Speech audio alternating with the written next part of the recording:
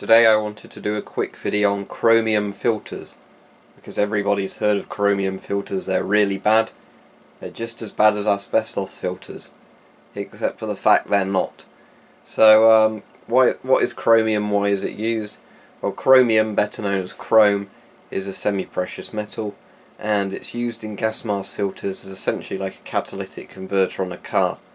Certain gases, when they hit chromium, are neutralized, so rather than needing lots of activated charcoal or carbon in the filter, you can have a small amount of chromium or chrome, and when the gases hit that, they're neutralized. So a small amount of chrome works better than having a lot of activated charcoal. You also find that chrome filters, when they start to expire, tend to last a lot longer because the chrome doesn't sort of stop working as fast as activated charcoal does.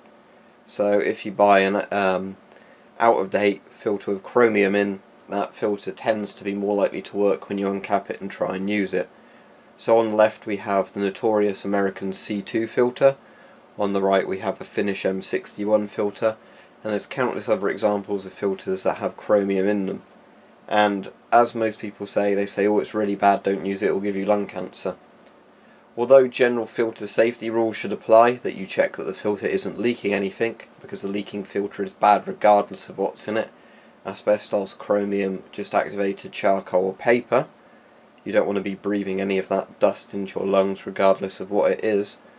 When actual studies have been done on chromium, and I'm going to try and attempt to find one again and put in the video description, it's been found that your exposure to chromium from a gas mask filter is so low that you'd essentially have to be wearing a gas mask with a chromium filter for several hours a day for about 40 years or something stupid like that to actually increase your risk of cancer by 1%.